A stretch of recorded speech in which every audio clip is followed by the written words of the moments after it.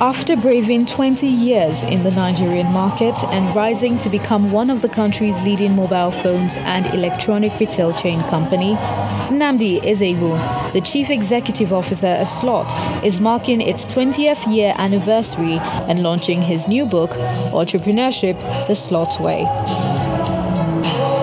Nnamdi Ezeigbo's story is one that can't be told without highlighting his determination to succeed.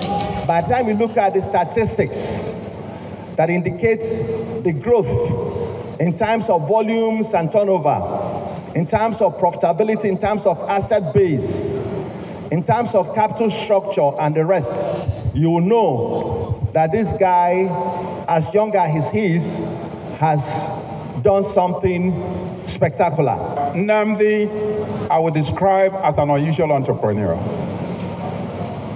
When he started 20 years ago, the country was absolutely analog. But for him to enter the digital era, to change what I call sense in Nigeria, I only think it came from God. The book is then unveiled to the public.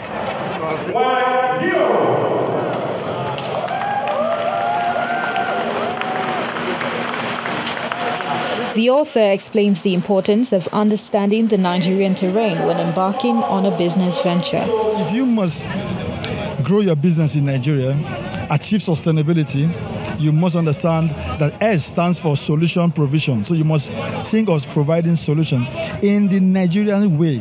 You must understand the Nigerian people, understand their style, understand their behavior, their culture, so you can now produce products and services that meet their needs.